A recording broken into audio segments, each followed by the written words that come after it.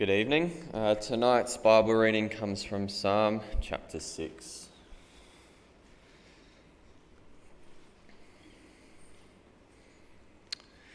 O Lord, do not rebuke me in your anger or discipline me in your wrath.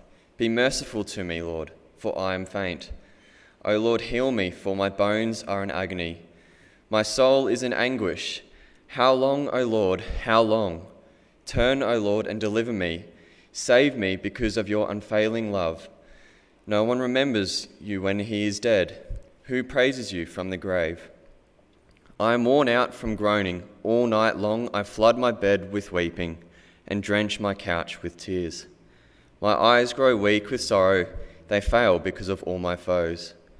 Away from me, all you who do evil, for the Lord has heard my weeping. The Lord has heard my cry for mercy. The Lord accepts my prayer. All my enemies will be ashamed and dismayed. They will turn back in sudden disgrace. This is God's word.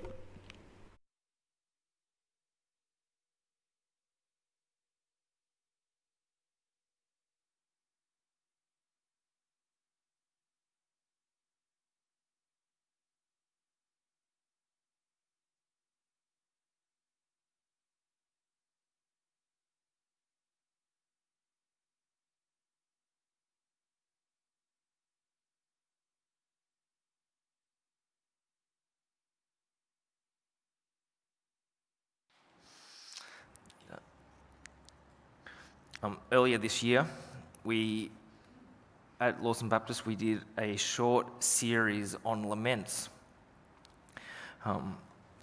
It had just come to my attention that while some of us begin the year with great enthusiasm, and right now in our own home, our kids have been eagerly poring over the emails that tell them what their timetables are and which teachers they've got, and there's a great sense of anticipation and excitement about that. But for other folks, the new year doesn't bring rosy skies. It brings difficulty. It brings the same difficulty that the year before brought.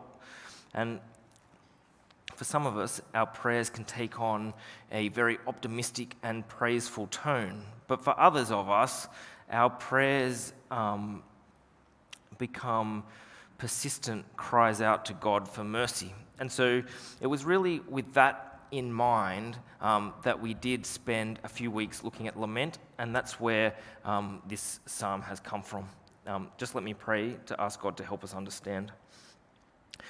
Wonderful, loving Father, we thank you that you are a speaking God, and we thank you that we can hear your voice clearly through your words.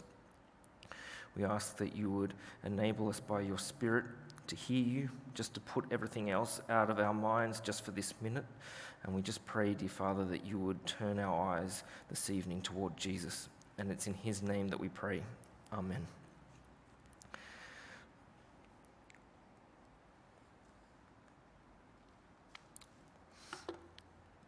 Now, 3 weeks before the beginning of the 2021 Ashes, on the 19th of November, the then Australian cricket captain, Tim Paine, dropped a bombshell.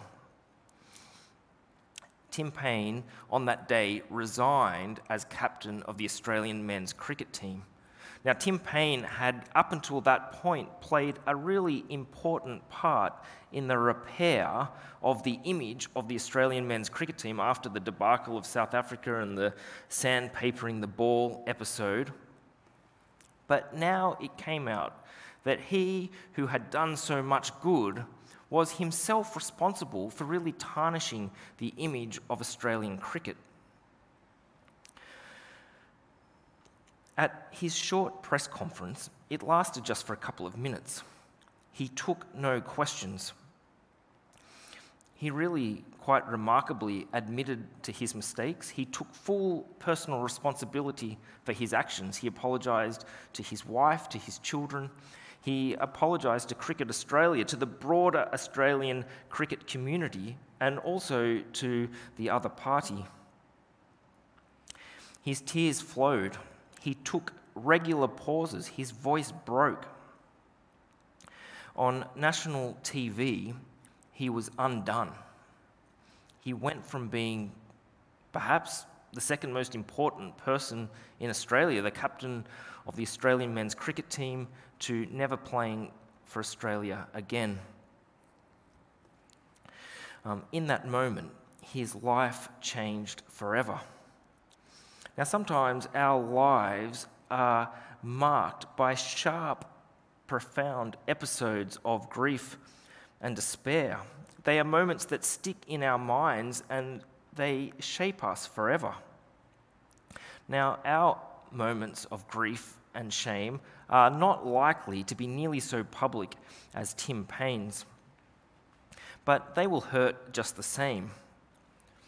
And so perhaps as you just reflect on Psalm 6, perhaps as you reflect on that psalm, you can think of a time where you had to ask somebody for forgiveness. Perhaps you can remember a time when you let your spouse down. Perhaps you know what it feels like to be sacked from a job.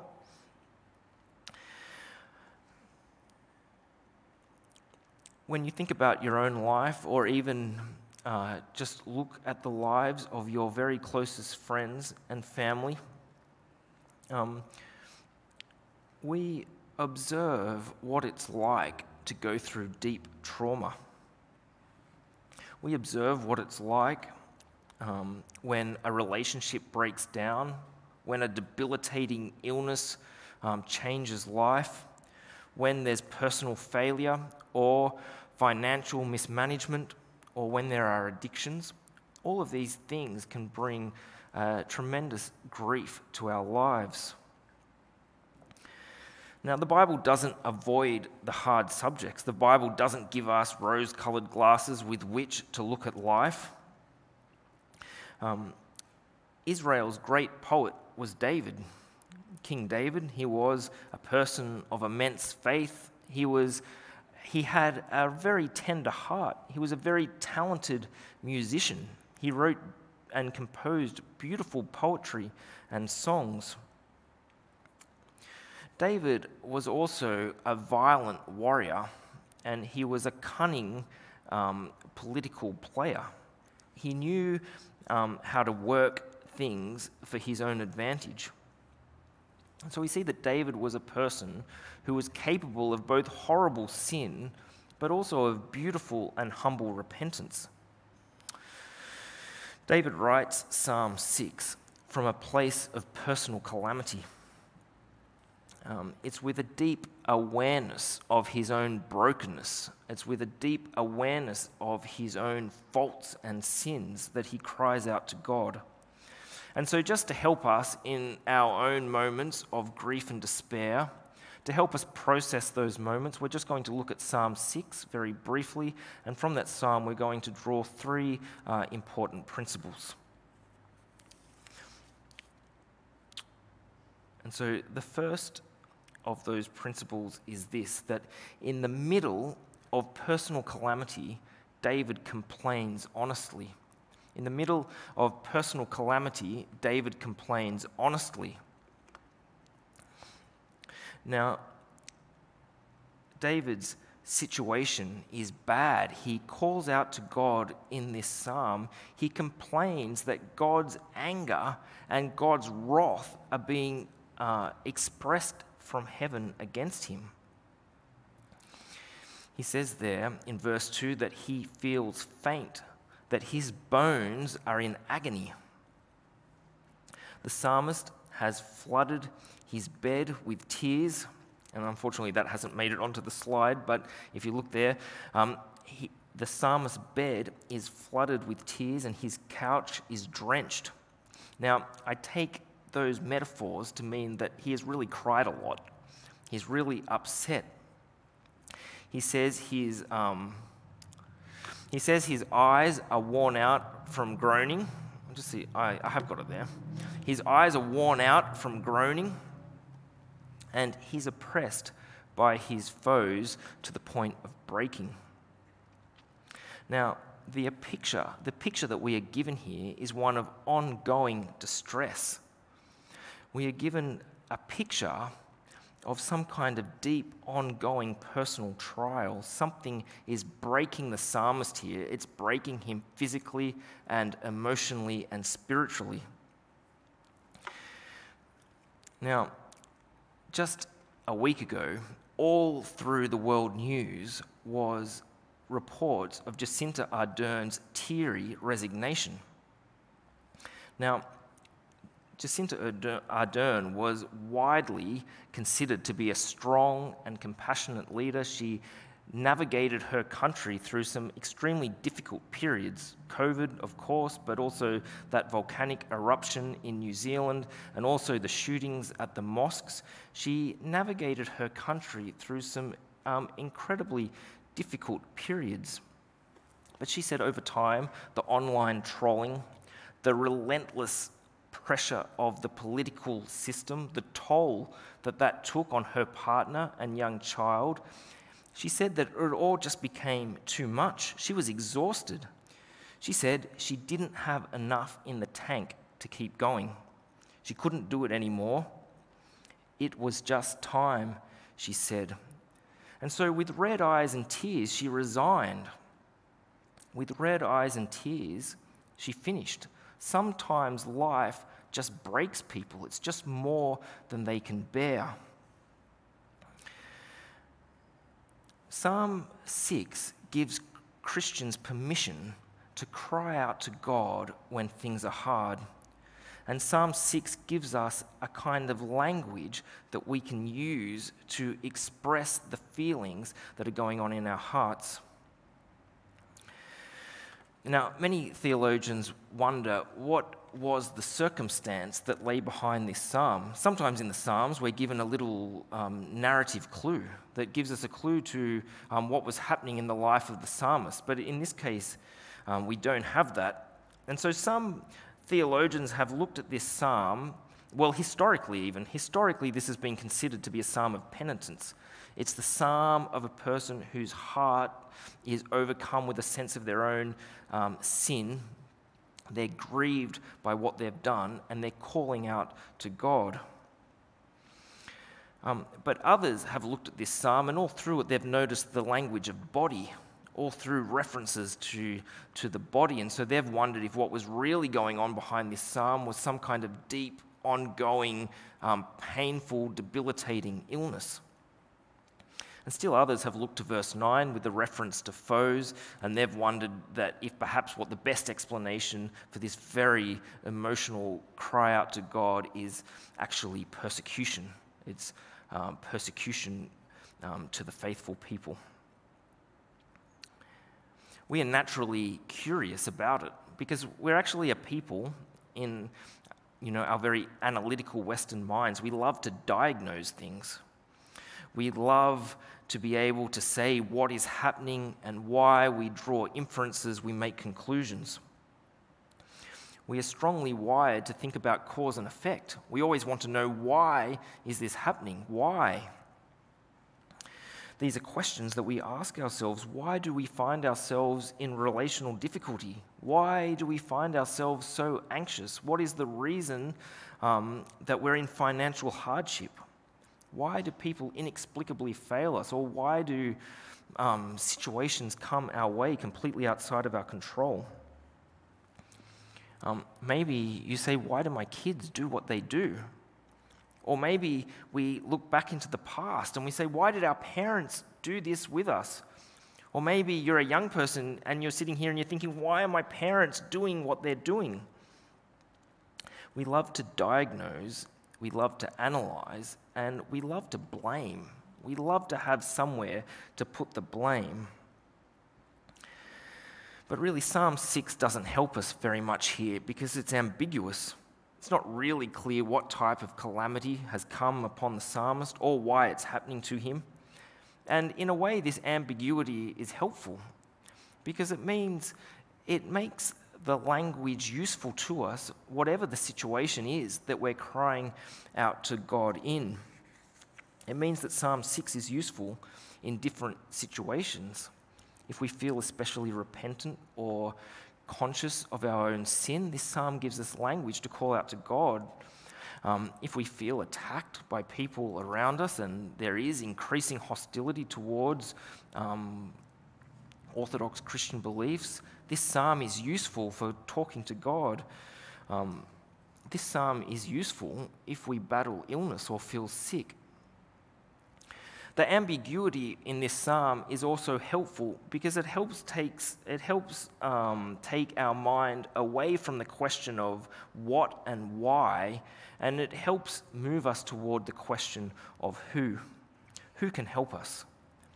We don't know why things happen, and we may never know, but we do know who we can turn to for help.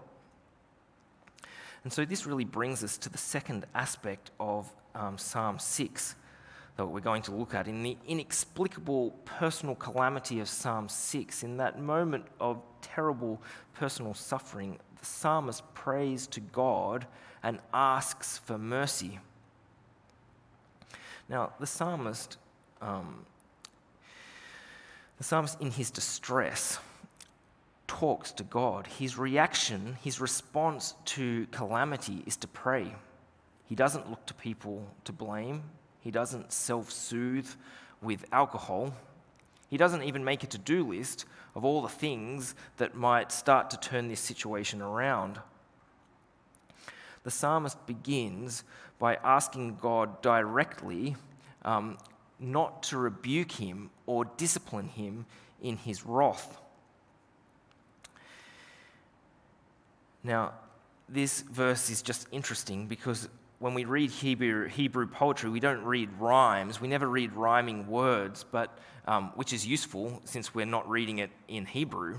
But Hebrew poetry usually works by rhyming ideas, and so this is a really good example of that. You can see there's a real symmetry there in those verses. Lord, do not rebuke me in your anger or discipline me in your wrath.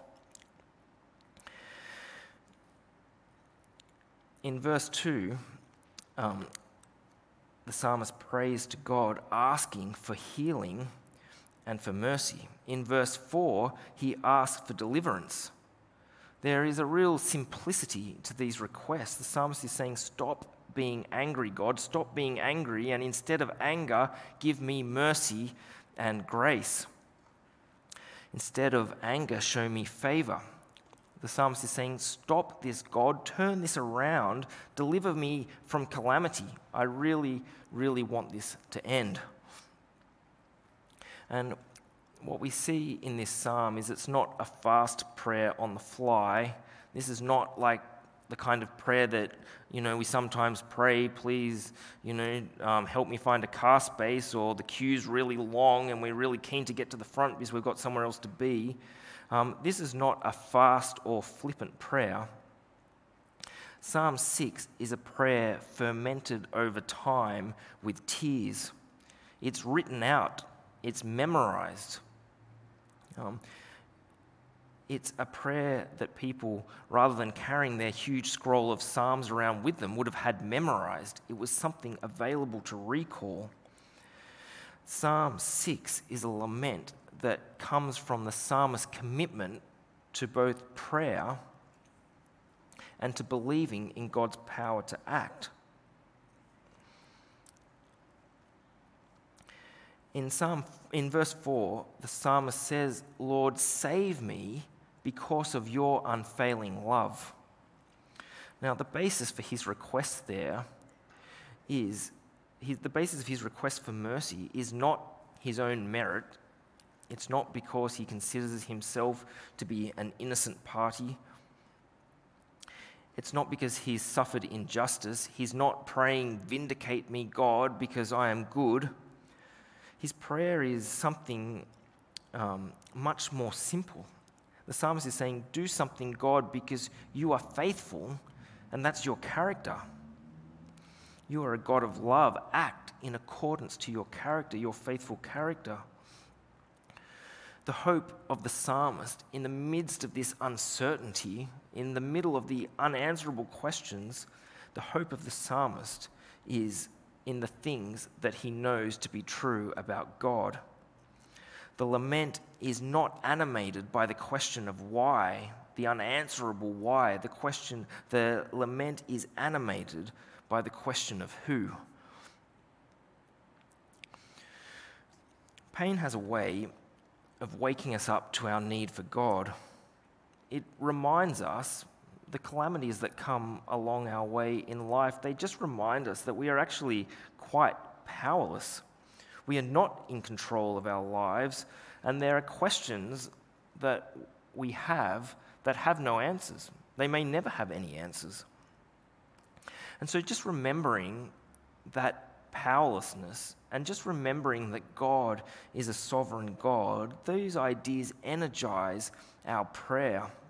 And so in this way, our prayers are more than requests. When we turn to God in trouble, it's not just an ask for help. The prayer itself is a statement that we believe there is a God who can act, that He is the great helper.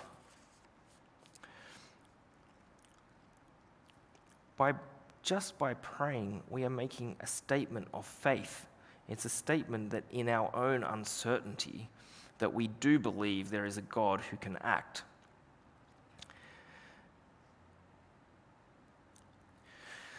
Lastly, in Psalm 6, in that space between the tears and the asking, the psalmist chooses to trust.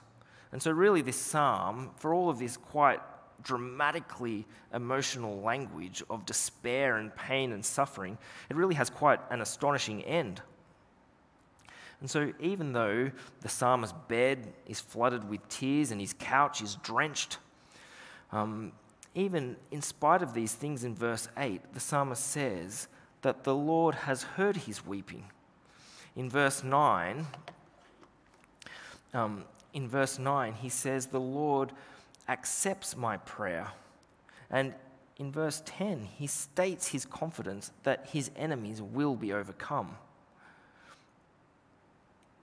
And so in that difficult space between feeling intensely the pain of our disappointments and griefs, and in between that pain and praying for deliverance, the psalmist trusts in God's goodness and God's character, trusting that God will act. Now, Psalm 6 doesn't tell us what happens in the end. We don't know how God acted. We have no idea how this story ends or what was the consequence of the praying. But the prayer still makes a difference. The psalmist assumes, even before that he's seen anything, that God hears, accepts, and commits to do something. And so the result of the prayer is that the psalmist has a new confidence. It may be that the psalmist has to keep coming back and praying that psalm, that lament, over and over again. It may be that he never has the blessing of seeing an answer in the way that he wanted. But in that space between tears, and asking, he will keep trusting. And it's really in this way that Psalm 6, it is not an act of self-pity. The lament, with all of its metaphoric and dramatic language, is not an act of self-pity. It's a prayer prayed in pain that leads to trust. That's what a lament is. It's a prayer prayed in pain that leads to trust.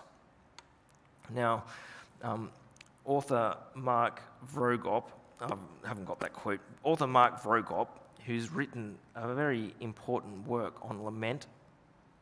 It's called, it's called Dark Clouds, Deep Mercy, if you want to look for it, Mark Vroegop. This is what he says.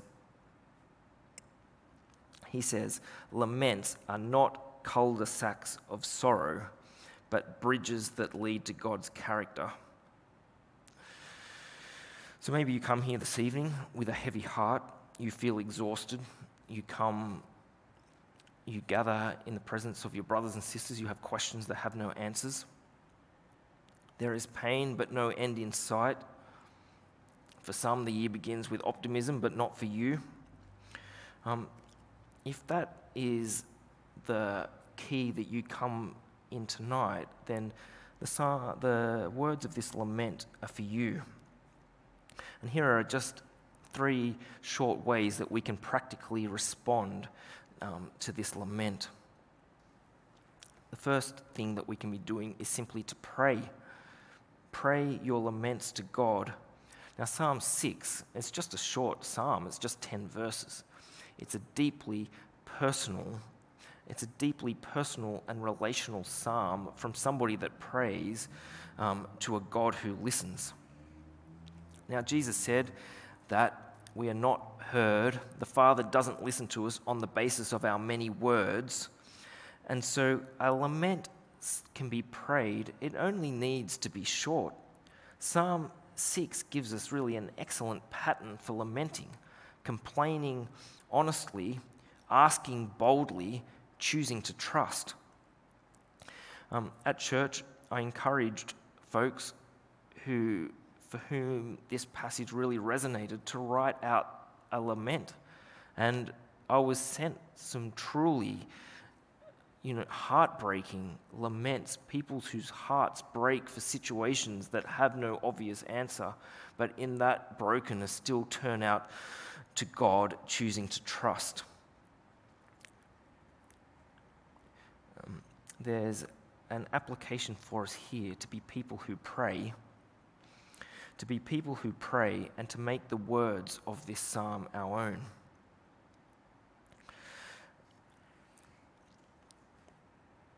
The second way that we can respond to this psalm is to repent honestly. There is a tendency, I think, to really look towards, we look around our world and we see a world of negativity. And so there's a good sense in which the positivity of Jesus, we're drawn to that. I was reading a blog recently that was just noting the way that in comfortable Christianity, though, there can be a tendency for us to gravitate towards positive stories of Jesus and avoid, wherever possible, any messages about sin or judgment. And if we do this for long enough, we do eventually find ourselves following a Jesus who we deserve, with a hell or punishment that's reserved for people really quite unlike us. This is a kind of spiritual poverty that strangles our praying.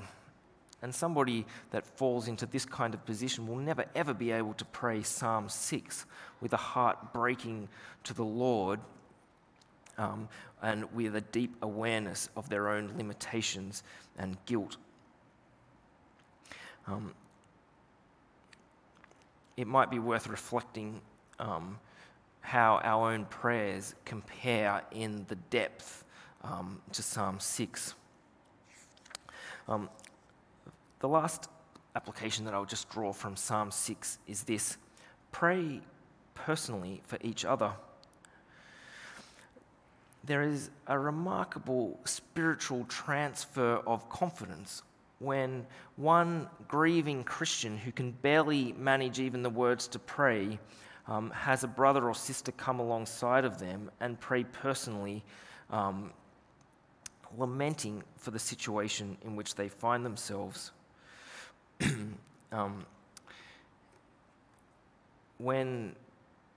When we arrived in Bolivia in 2007, in the May of 2007, Kate was 7 months pregnant. And, in the July of that year, quite early, Lily was born. And Lily spent the first couple of days of her life in the neonatal intensive care unit. And the doctors just didn't know what was going on, and we didn't know what was going on. And you can imagine, for a young mother in the developing world, in a place where, she had a useful but certainly not perfect use of the language, that was a very horrifying situation to be in. That lady there, Toti, I remember her clearly as anything, sitting in the hospital hallway with Kate. I was praying, you could imagine, the most desperate prayers, but Toddy just sat next to her and held her hand and cried with her. And it was that moment of entering into her grief, not rushing to say Romans 8:28, it's going to be okay. Not rushing to say unhelpful things in the midst of your difficulty. You know, it may be that your baby's died, but maybe many people will come to Jesus. We hear all kinds of crazy stuff offered by Christians, well-meaning Christians, and in one sense, speaking the truth. There is a truth that our wonderful Lord brings wonders even from disaster, but there's a very important step that is sharing each other's grief before we rush to requests and choosing to trust. That was a particularly difficult situation. That's not the kind of thing that we find ourselves in all the time. Just in December, all of the little churches in the mountains, there's a small, Anglican church, a little larger than Lawson Baptist, and then two smaller churches, a Presbyterian church and a Uniting church, and we got together in the mid-mountains to put on a Christian carol service. And it was just a chaotic kind of event that our church, for different reasons, kind of ended up organizing. In the minutes before, I had 5 minutes to get up and speak to this much larger group than we were expecting. I had 5 minutes to talk about the incarnation. And just my mind there was 1,000 things that were going through my mind, and I felt very uncomposed, very lacking in composure. And just a couple from church, a brother and sister, put their hands on me and prayed for me.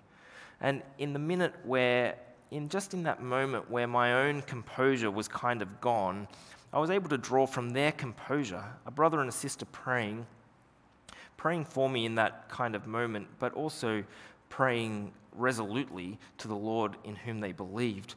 And it's a remarkable thing when, maybe not in your strongest moment, but somebody grounded and trusting draws alongside of you. There's an amazing transfer of spiritual confidence from one prayer to another.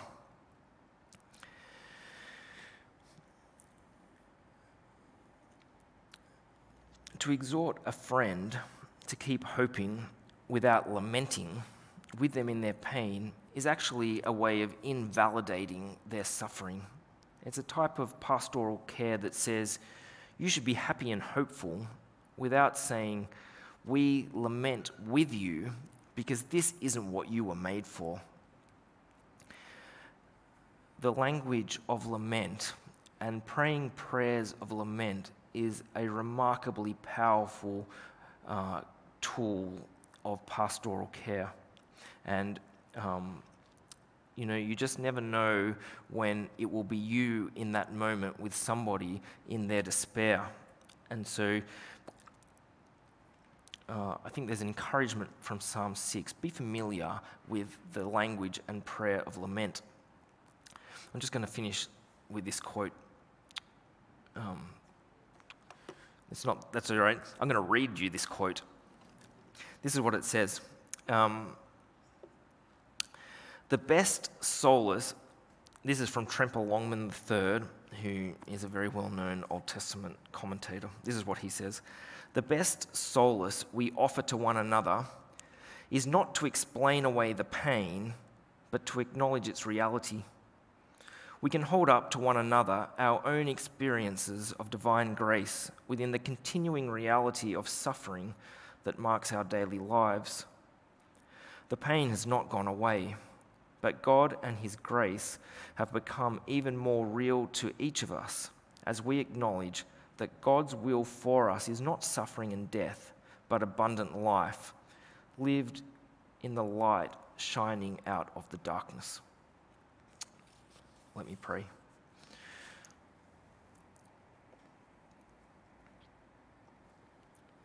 Wonderful Jesus, you know us better than we even know ourselves. And you know how each one of us comes before you this evening. When we look around our world and at our own lives, there are things that make our hearts break, and it's really hard. these moments are really hard, Jesus. Please help us to keep trusting in you. Amen.